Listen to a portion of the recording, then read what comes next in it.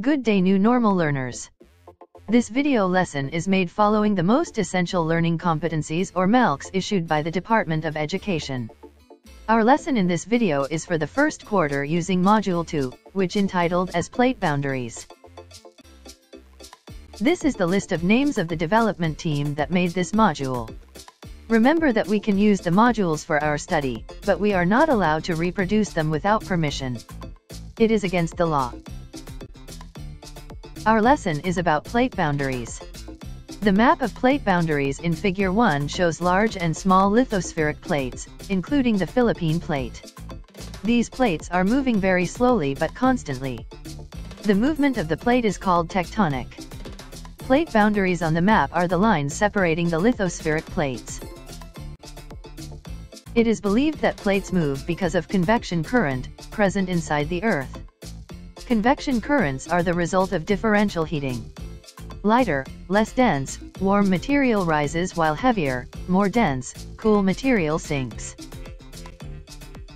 Convection currents make the lithospheric crust move slowly but constantly. There are two types of lithospheric crusts: the continental crust and the oceanic crust. The continental crust is thicker but less dense, and the oceanic crust is thinner and denser. According to plate tectonic theory, the lithospheric plates move slowly but constantly.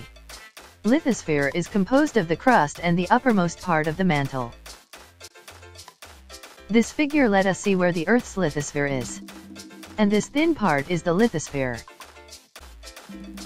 The movement of the lithosphere plates results to three types of plate boundaries. These three types of plate boundaries are divergent boundaries, convergent boundaries, transform fault boundaries. Divergent plate boundaries refer to plates that separate and move apart in opposite directions. It can form new lithosphere, the young seafloor. This either occurs at mid-ocean ridges, seafloor spreading, or at rift continental margins, rift valley. The second type of plate boundaries is called as the convergent boundaries. Convergent boundaries are formed when two plates move toward each other. There are three subtypes of this type of boundaries.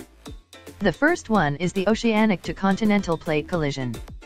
It happens when oceanic and continental plates collide. Oceanic plate sinks because it is denser than the continental plate. The second type of convergent boundaries is oceanic to oceanic plate collision. It occurs when two oceanic plates collide. The older plate sinks because older oceanic plate is denser than the younger one. The last type of convergent boundaries is the continental to continental plate collision. It happens when two continental plates collide. Continental plates do not sink. They collide and buckle up, forming mountain ranges. The last type of plate boundaries is the transform fault boundaries.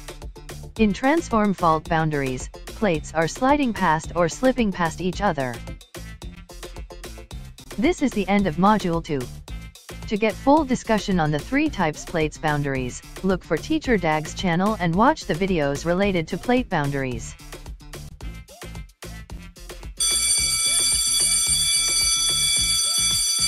Oops! Our class is over. See you next time. Take care.